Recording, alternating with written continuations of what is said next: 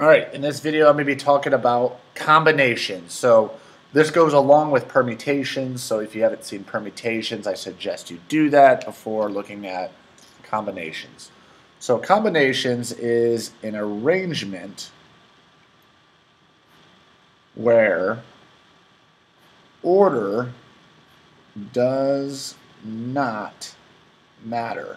So how this differs from permutations: permutations order does matter. Combinations is where the arrangement where the order does not matter. So that's the difference between the two. Permutations order matters. Combinations order does not matter. So we do have a formula for this. So we have n total objects, C for combinations, and we're going to choose R of them. N choose R. So the way this is going to work is we're going to have n factorial in the numerator. And the denominator, we're going to have n minus r factorial times r factorial. Now, if you're not sure, again, what factorial, the exclamation point means, that is a factorial, n factorial. So example like 3 factorial, that's like 3 times 2 times 1. Do know there is a special case where you have 0 factorial, which is just 1. So, first example, you are preparing for a trip. You have, should be in E there, you have a list of 7 books to read, but you can bring only 3 with you on the trip. How many combinations of books are possible? So when you're going through these problems, again, you need to ask yourself, does order matter or not? So you're picking 3 books. Does the order of those books matter or not? So if you said, oh, I have Dr. Seuss, this and that, is that any different saying I got this, that, and Dr. Seuss? No, you have the same. It's the same thing. The order doesn't matter. So this is a combination problem. So that's how you know that. So we need to figure out how many total am I choosing from. So we have a list of 7 books to read, but you can bring only 3 with you. So there's 7 total. That's going to be our n, because remember it's NCR. And then we have to figure out, well, how many am I choosing out of the 7? Well, I'm bringing 3. So we have 7 combination 3. So if I plug into the formula, well, that's going to be 7 factorial divided by 7 minus 3 parentheses factorial times 3 factorial.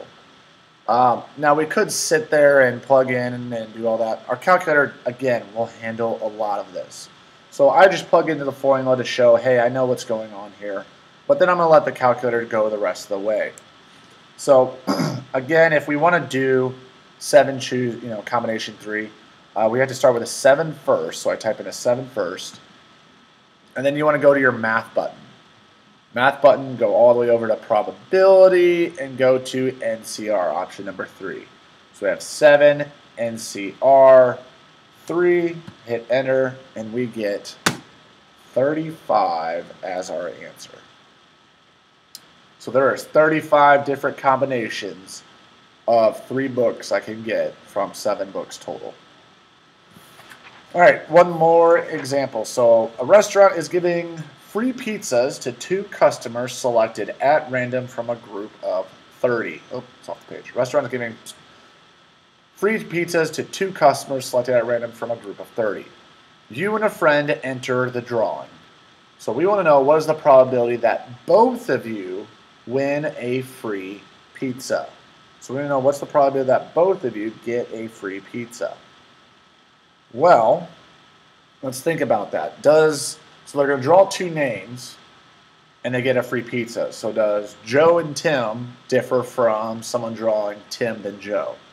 No, because they both won. It doesn't matter who's drawn first or second. They're both winners. So the order does not matter. That's how we know this is a combination problem. All right. So we got to think about this. Since this does say keyword, they want a probability.